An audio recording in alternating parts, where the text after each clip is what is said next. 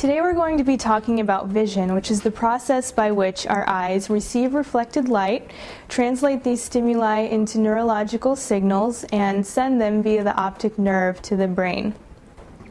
Now there are 5 main structures that you should be familiar with for the test. The cornea, the pupil, the iris, the lens, and the retina. Now, as you probably know, the cornea is the clear protective structure covering the front of your eye. It's lubricated by tears from your tear ducts, and it's the first place where light enters your eye. The cornea also plays a role in focusing light as it enters. Now, after light passes through your cornea, it enters the pupil, which is that opening that appears black in the center of your eye. And surrounding the pupil are the involuntary muscles and nerve fibers of your iris, which is, of course, the colored part of your eye. So these muscles control the amount of light that your eye allows in. So if you're in bright light, then the pupil will constrict, which restricts the amount of light that enters. And if you're in dim light, then the muscles will relax, allowing more light in. Now, directly behind the iris is the lens, which, along with the cornea, helps focus light entering the eye. What the lens also does is it adjusts the curvature of entering light because it's very flexible, and it finally projects this light onto the back of your eye, which is where your retina is. So lining the back of the eye is the highly sensitive retina, which is covered with millions of nerve fibers and photoreceptors, and it also happens to be the site of transduction, which is the process where visual stimuli are translated into neurological signals. Now, the area where all of the retina's nerve fibers come together and form the beginning of the optic nerve is known as the blind spot, and it's called the blind spot because you don't have any photoreceptors here. Now, even though the retina is typically thought of as being part of the eye, it's technically a part of the brain. Once the retina's photoreceptors detect incoming photons, they emit neurological signals, and these neurological signals travel along the optic nerve to the visual cortex in the brain. Now, psychologists, of course, aren't just interested in the anatomy of the eye, they're also interested in our perception and how we interpret individual properties of a particular stimulus. So for now, the property we'll talk about is color perception. Human beings have special cells in their eyes that allow them to perceive colors. These are known as cone cells. Now, cone cells are found lining the top layer of the retina, and they're most concentrated in an area called the fovea.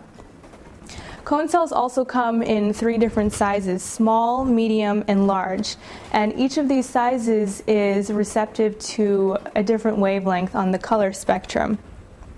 So human beings are said to have trichromatic color vision because they have 3 different types of color receptors in their eyes. Cone cells are most useful in detecting the fine details of a visual stimulus, and they function best in bright light. So the theory that each of our 3 cone cells is most receptive to a particular color is known as the trichromatic theory of color vision. You might also hear it referred to as the Young-Helmholtz theory.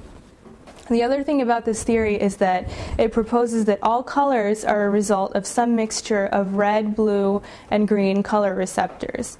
So if you've ever painted or used crayons, you've probably seen the effect of mixing these 3 primary colors. Now, another theory of color vision is known as the opponent process theory of color vision. This theory was originally proposed by a man named Ewald Herrling, and he believed that red, green, and blue weren't the only primary colors, but that yellow should also be included in the list. He also believed that sensory receptors came in opposing pairs, blue and yellow and green and red. So maybe if you've ever met someone with color blindness, you've noticed that a person who has difficulty perceiving red probably also has trouble seeing shades of green. And according to Herring, this is because red and green color receptors come as a pair. Now, rod cells, on the other hand, are not involved in color vision.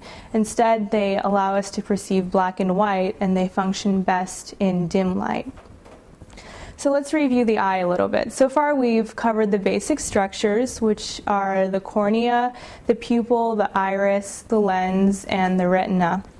Light enters the eye through the cornea, passes through the pupil, which is controlled by surrounding muscles of the iris. It's focused by the lens and finally projected onto the retina. There, it's translated into neurological signals and sent to the brain by the optic nerve. Color receptors in the retina, known as cone cells, allow us to perceive colors, and the trichromatic theory of color vision proposes that each type of cone cell corresponds to a particular color, while the opponent process theory suggested that our color receptors come in pairs. And of course, rod cells function best in dim light and allow us to perceive black and